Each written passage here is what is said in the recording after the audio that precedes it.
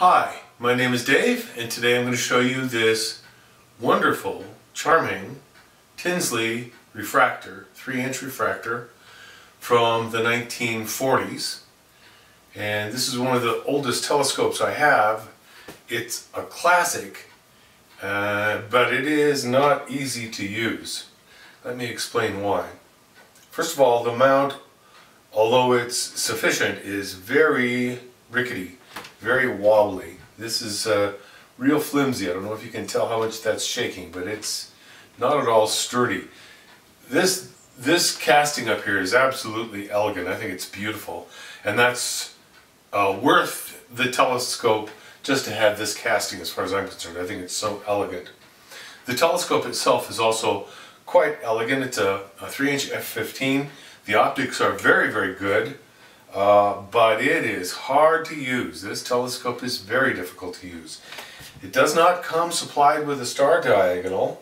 The eyepieces here are 1 inch in diameter. That is slightly bigger than the 965 standard smaller type eyepieces. So it's a very inconvenient size and extremely difficult. This telescope also does not have a focuser. There's no focusing mechanism. The way you focus it is simply by sliding this tube. It can be done, but boy, it's a pain. It doesn't have a finder. Very, very tricky to use this telescope. So using this telescope effectively, if you're looking at anything at any high elevation, you're crawling around down on the ground trying to look up like so. And it is primitive. It's a very uncomfortable experience to try and use this telescope. It is nevertheless a very charming telescope, and I'm delighted to have it. Let's take a close-up look at this telescope and some of the features. This is the tripod spreader, which is actually quite pretty, very ultra simple. Just a bolt here and some straps of brass. Very nice, not extremely sturdy. These rather flimsy legs have apparently broken on a number of occasions, or at least a couple. There's one repair here, and there's another similar repair on the other side. Here's a picture of the mount as I received it. It was clearly broken.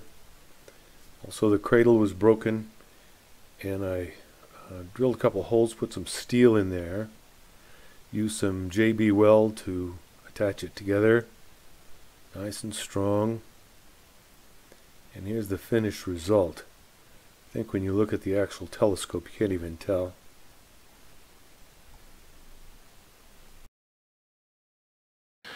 And now we come up to this beautiful casting. I think you can see how elegant this is. As far as I can determine, it's made of steel. It's quite strong, at least the basic casting is.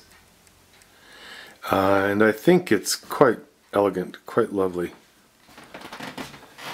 Kind of old world craftsmanship. Okay, let's come on up here to this. Here's the dew shield. This is also brass. Attached with screws to the tube. It's a lovely sort of grayish color.